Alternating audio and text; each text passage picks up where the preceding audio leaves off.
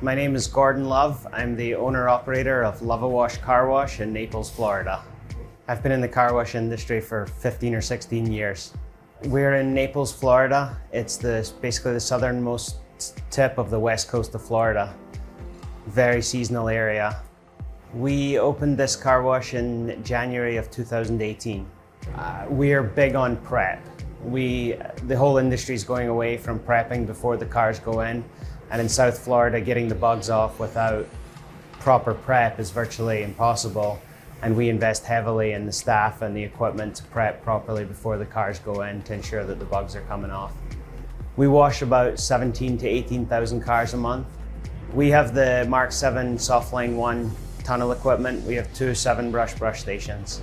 And we also felt when we went to see it in Denver that the brush control system was far superior to what else we had seen in the industry. So we liked how much equipment we could get in such a small space. We liked how sturdy and durable the equipment seems to be.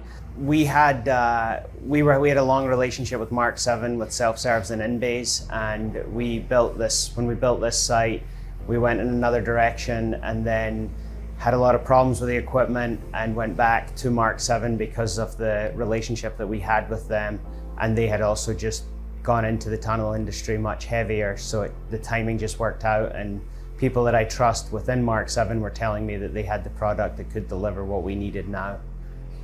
I always have a Yeti cup with me, and I left it. I was adjusting something up top when we did the install, and I left my Yeti on top of the machine, came back after we had gone to lunch and we had done about 130 cars in the time I'd gone, and the cup had not moved off where it was sitting. It was sitting upright in the same spot I had left it. And it really speaks to, one, how solid the brush station is, and two, how much control you have over what you're doing versus things banging around and moving in the tunnel. We've spent our life in the car wash industry, both in the self-serve and in-bay and in the tunnel industry, of everybody just passing their problems off and saying that it's unique to us.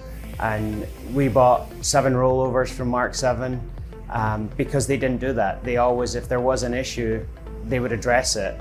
It was, rather than just saying, you're the only one having that issue, it's let me check and see if anyone else is having that issue, or let me talk to engineering, rather than just saying, oh, you're the only one that's having this. So we have a high volume site, so we didn't want to be closed for a long period of time. And Mark VII sent in a large crew of guys.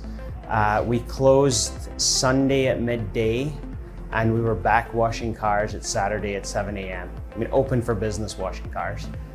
I know a guy who changed a set of wraps and a top wheel at a wash locally and was closed for 5 days. We were closed for 6 days and replaced an entire tunnel. So I don't know if anybody else, any other manufacturer that could have done what they got done in the time they got done. Working with Pierre, Mark VII's tunnel manager, has been excellent. He's either had all the answers we needed, delivered on time, or been able to get us what we need through other people.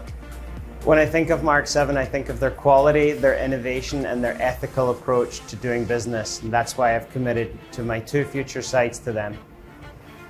After visiting Mark VII in Denver and seeing how well the brush station's cleaned and how the brush station controls made it a safer wash, we're pleased to say that that has come true in our environment.